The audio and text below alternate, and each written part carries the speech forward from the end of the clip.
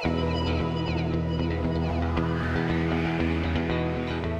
guys, it's Rosa here. I hope you're all having a wonderful day. I'm here very cozy today, very toasty. In my toaster sweater from Sew House 7, which is one of my most recent makes. I am super pleased with how it's turned out. It was a very quick and simple make, particularly given that I've never made a sweater or a jumper before. I would call this a jumper. We've had this chat before. What do you guys call it? Everyone calls it something a bit different. So a sweater I think is more of an American word. I think that Sew House 7, to the best of my knowledge, are an American sewing pattern company, and they are the company who have brought out this lovely pattern. So let's talk about the toaster sweater. The reason I chose this pattern, well, one of the reasons I chose this pattern, not just because I liked it, was because it's part of the Sew My Style project, and it was the January project. But January for me was a bit of a washout. I was quite ill, and I was also just quite enjoying having a rest from my sewing after Christmas, after that sort of Christmas manic, you know, everything going on, everyone also super busy. So January was a bit of a chill month for me.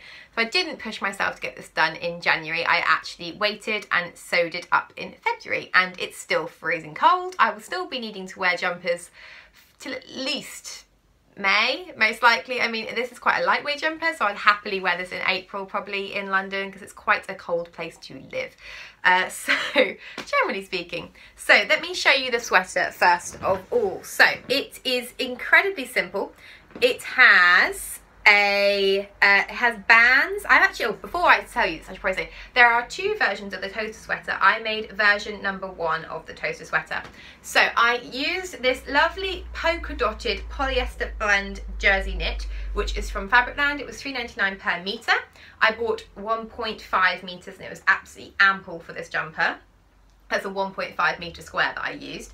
And it's really lovely because of the way that it's finished. So the neck is finished with a turtleneck like this, or it's quite a slouchy one. I think if I were to use a firmer jersey, which it does say in the instructions, then the neck would sort of stand up, which would be quite nice.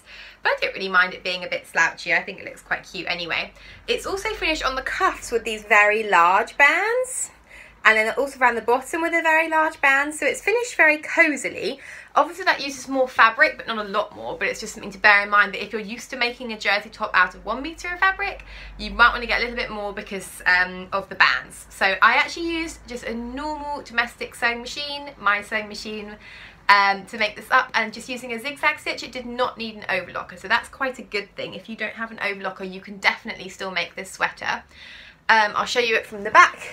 I'm wearing it with a little velvet skirt today for a little casual look, and from the back it's very simple. So it's quite slouchy and quite loose, which is exactly what you would want from a jumper, or I would want from a jumper. So yeah, it's very cozy. I've got a top underneath, I've got a skirt sort of obviously laid underneath. I think I could fit other things underneath it, so I always wear a vest as well, so I've got my vest underneath here as well. So yeah, super warm and cozy and slouchy. So this is how I did my pattern envelope. I cut out the name, which comes on the PDF. It's a PDF pattern, and I actually decided to cut straight into it.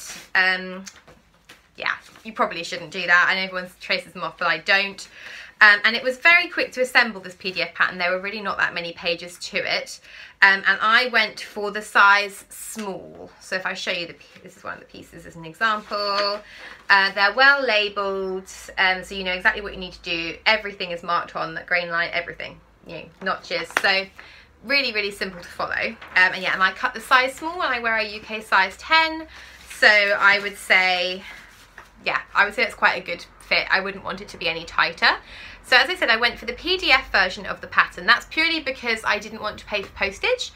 And if I just open this up now, I can tell you how many pages it was. So it comes with the option, it comes with a copy shop option, an A0 one, which you could use.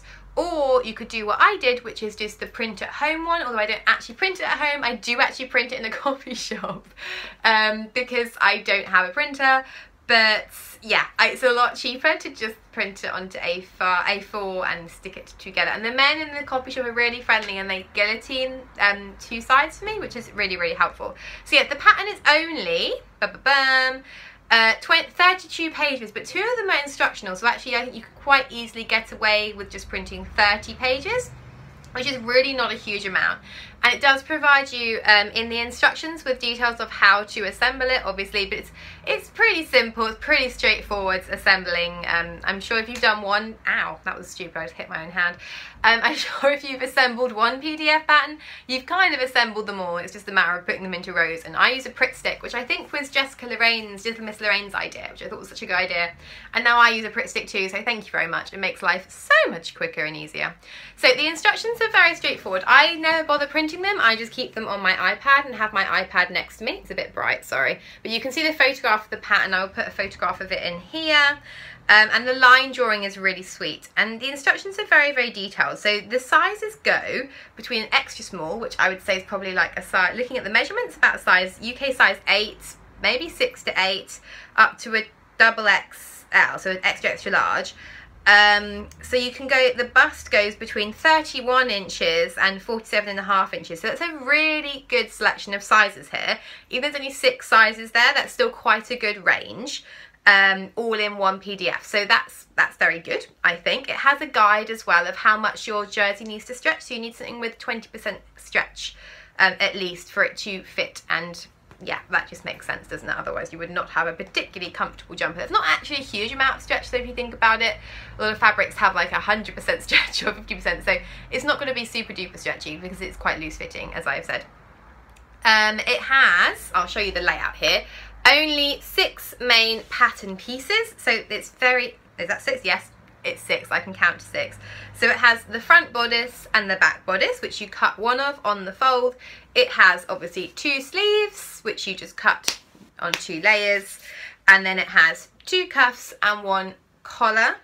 And it has the bottom band. So yeah, it comes together in a matter of hours, which is obviously lovely. It's nice to have a quick project sometimes. They give you cutting layouts, and the instructions are very good. So if you are a beginner, I would highly recommend this pattern. I think I said in my last pattern review, I've been making quite simple things, clearly. I'm trying new things, new patterns, but they don't seem to be you know, they're not too challenging, which is quite nice when you're just getting back in after a little break from sewing. So as I'll just show you quickly, I won't show you everything, but they have some diagrams, no photographs, but they have diagrams, and they have detailed instructions which do not use too much jargon. So that is obviously a bonus. Things that you'll need to buy if you're going to make this: I would stabilize the shoulders using clear elastic, so you're going to buy a little bit of that. I use just regular thread, not in this colour, but this is the thread that is next to me, so I would use regular thread. And the third thing which you have to have, I would say, is a ballpoint needle. So I've ordered some needles online recently, which are special Singer branded ones. I'm finding they're actually even better than the non-branded ones, or because I have a Singer machine. So yeah, that's worked out pretty well for me. I would just say, yeah, if you don't use a ballpoint needle, this will probably not look that great, because you'll probably get skipped stitches and things, and if you're using a zigzag stitch, it's important that that doesn't happen. The one thing which I did do differently, on the instructions it gives you the option to use a twin needle to finish all around these. I actually couldn't get into this sleeve. I think it would be really fiddly, so I didn't bother doing that on those. And on the which one's here? On this one around the waistline, I just finished it with a zigzag stitch. I do have twin needles, I just don't particularly enjoy using them. I find that it tunnels, and I've tried, and people gave really helpful suggestions, but I just cannot get it to, it never looks as good as I wanted it to, and I end up a bit frustrated, and zigzag to me doesn't look offensive. I quite like the look of it, so kind of did that. Also did that around the neckline too, which I think is quite, it says it's optional I think on the neckline, but for me it's kind of essential, otherwise the seam allowance will just kind of keep pinging upwards and be a bit annoying. So to summarise my toaster sweater, this is an excellent pattern. I highly recommend it. It's very affordable. It sews up very quickly on an ordinary sewing machine. The fit is true to size, but I would say it's a loose fit, but it's really comfy and cosy, perfect for this time of year. My one thing is I'd like to ask everyone if you have any tips on where to find sweater knit fabric. So you know, the kind of knit fabrics, cozy knit fabrics you can make jumpers with, please let me know in the comments down below, because I have no idea. I'm really struggling to find things, and I'd love to replace my knitwear with homemade knitwear. Everything else in my wardrobe, apart from the undies, is all handmade now, and jumpers are the last thing which I have, which are still shop bought. So yes, I'm not really planning on becoming an expert knitter anytime soon, because it's just It's not my thing. Anyway, so that is everything for today, guys. I really hope you enjoyed this video and you like my toaster sweater and you give it a go too. Do check out, I'll leave down below a link to the Sew My Style project as well, because there's some really interesting stuff happening in there, and I'm loving seeing everybody's versions, everybody's takes on the same patterns. It's very interesting. So I hope to see you again soon. Please do click thumbs up if you enjoyed this video, and don't forget to subscribe for new sewing vlogs every week. I'll see you again soon. Bye.